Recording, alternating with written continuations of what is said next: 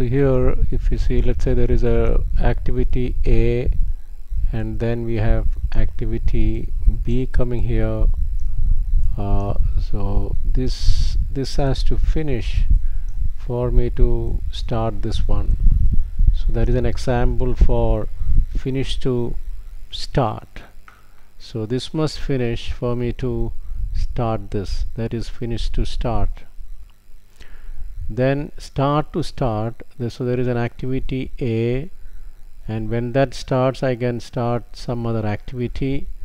So this is an example for, so this is start, this is start, this is an example for start to start.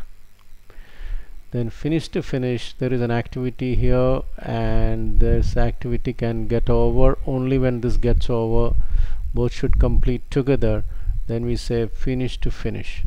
Something has to finish for me to finish something else. Then there is something called start to finish, which is very rare.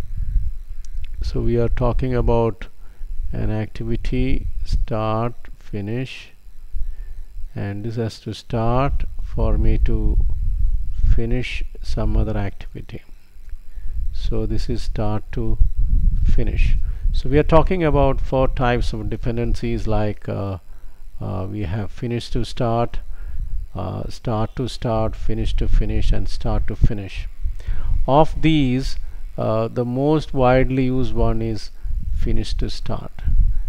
In most of the project situations we have finish to start followed by start to start and finish to finish, whereas this one is very, very rare.